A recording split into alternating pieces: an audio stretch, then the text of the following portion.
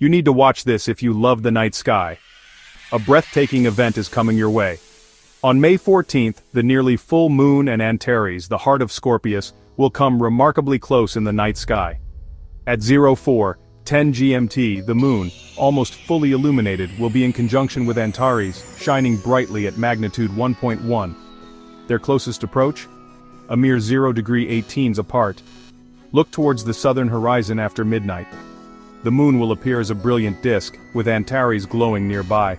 Both are visible to the naked eye, but binoculars can make the view even more spectacular.